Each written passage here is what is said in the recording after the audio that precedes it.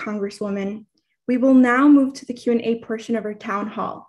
As mentioned earlier, constituents signed on via the Zoom platform may use the Q&A feature to submit your questions.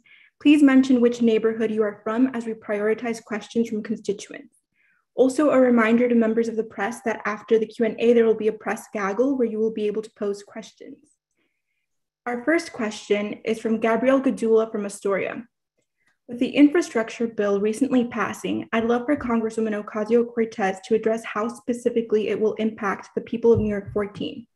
As we all know, improved transportation infrastructure is sorely needed in Queens, especially with our busing system, as we have a lack of subway lines serving Queens neighborhoods.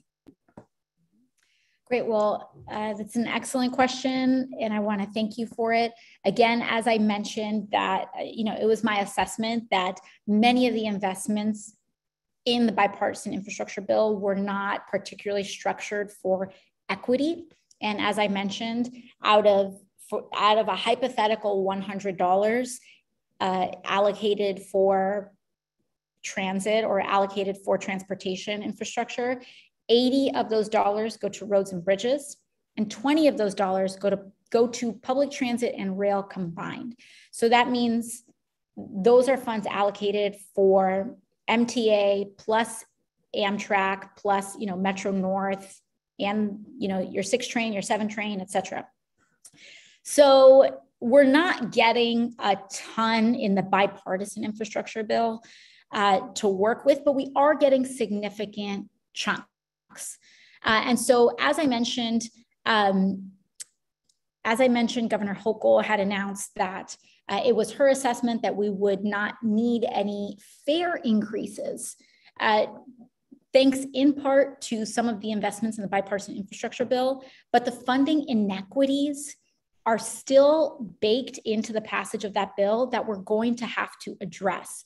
I have brought this up to President Biden's administration. I have flagged this and started this conversation with Secretary Buttigieg as well in saying, okay, listen, we have the investments. We have some of these investments in public transit. That's great, but we have to actually ensure that they're equitably allocated, because how many of us have seen how beautiful and shiny and climate protected the subway systems are in affluent downtown Manhattan, but then also how underinvested they are in the Bronx and in some areas of Queens. And so we need to make sure that if we're investing in public transit, we're not just doing it at the tourist stops, and we're not just doing it in shoring up and glitzing up and protecting the Manhattan and more affluent subway stations, but that we're actually investing in the stations and areas that need them most. As you mentioned, busways are very, very important to this as well. So we're going to need the Build Back Better Act in order to really maximize the equity and investments on true public transit, because rail, high-speed rail and Amtrak and all of these things are areas that I champion, but they are not substitutes. They are part of our system, but they are not substitutes for the subway system. And so having the Build Back Better investment and this vote tonight and securing it and making sure that, if I had to do hard, difficult things in order to accelerate the vote to tonight, I was willing to do that, because this is the investments that you're asking about are really championed here in the Build Back Better Act. So the infrastructure bill is also expected to provide some nominal funding to a really important priority on the Bronx half of the district, which is capping the South Bronx. And so the bipartisan infrastructure bill, it's got some funds for it, but we really need to maximize our funding of it to actually get it done.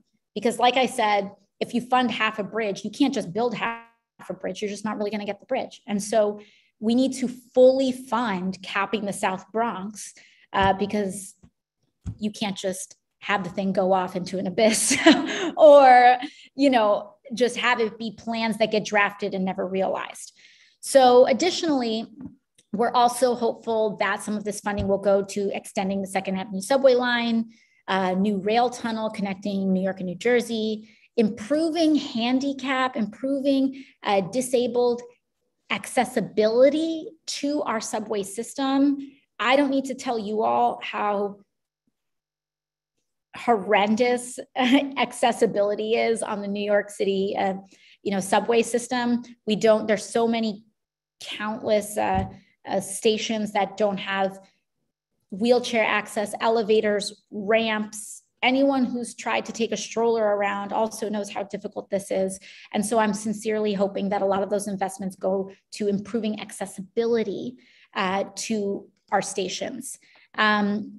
We also want to replace older school buses and further electrify some of the New York City fleet, and also improve drainage in parts of our city. And that is so incredibly key and critical, because as we saw with Hurricane Ida in places like East Elmhurst and Woodside, the flooding wasn't just because it rained a lot.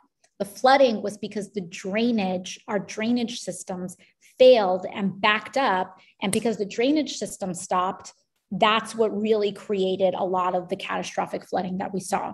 And so in terms of infrastructure investment, we really want to see that the Build Back Better funds and any other sort of infrastructure funds go to really helping drainage systems, and not even just in our community, but sewers and drainage systems is kind of this mounting national infrastructure crisis issue.